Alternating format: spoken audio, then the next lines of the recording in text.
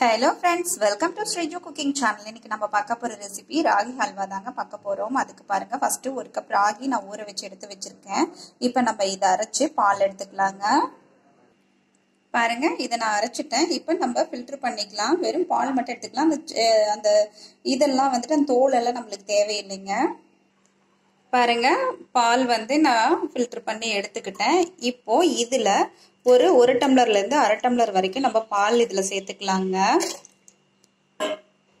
அதுக்கப்புறம் 2ல இருந்து 3 ஸ்பூன் வரைக்கும் நான் கோதுமை மாவு எடுத்திருக்கேன். அதையும் இதுல போட்டுட்டு கைவிடாம நல்லா கட்டி தட்டாம கையிலேயே கரைச்சு விட்டுக்கோங்க.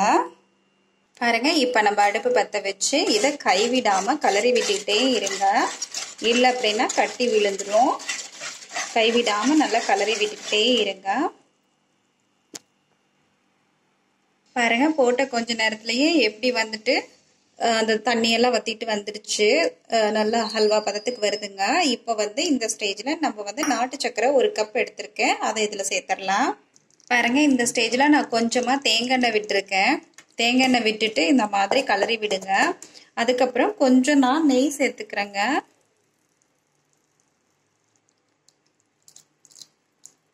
நெய்யும் சேர்த்துக்கோங்க. தேங்காய் எண்ணெய் விட்டிங்கனாலும் சூப்பராக இருக்குங்க இது டேஸ்ட்டு.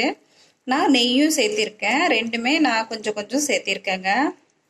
பாருங்க எப்படி பாத்திரத்தில் ஒட்டாமல் வருது பாருங்க. இன்னும் கொஞ்சம் நான் இதில் தேங்காய் எண்ணெய் சேர்த்துக்கிறேங்க. போதும்.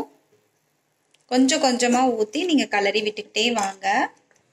பாருங்க நான் ஒரு ஃப்ரை பேனில் நெய் விட்டுருக்கேங்க. நெய் விட்டுட்டு தேங்காய் பாருங்க ஒரு 4 துண்டு தேங்காவை குட்டி குட்டி பல்லா கட் பண்ணி போட்டு வச்சிருக்கேன். இது நெய்ல ஃப்ரை பண்ணி இப்போ இந்த ஹல்வால நம்ம ஆட் பண்ணிக்கலாம். பாருங்க தேங்காய் நல்லா வறுபட்டுருச்சு. இப்போ நம்ம இதை எடுத்து ஹல்வால சேர்த்துடலாம். நீங்க முந்திரி கூட போட்டுக்கலாங்க. முந்திரி பாதாம் கூட நீங்க ஃப்ரை பண்ணி போட்டுக்கலாம் நெய்ல. இது ரொம்ப ஹெல்தியான ஒரு ஸ்நாக்ஸுங்க. நீங்க குழந்தைங்களுக்கு கொடுக்கலாம், தாராளமா கொடுக்கலாம். இதுல பாருங்க ராகி, அப்புறம் நாட்டு சக்கரை, தேங்காய் எண்ணெய், நெய் இதெல்லாம் கலந்துருக்கிறதுனால குழந்தைங்களுக்கு ரொம்ப நல்லதுங்க. இந்த மாதிரி செஞ்சு கொடுத்தீங்கன்னா ரொம்ப விரும்பி சாப்பிடுவாங்க.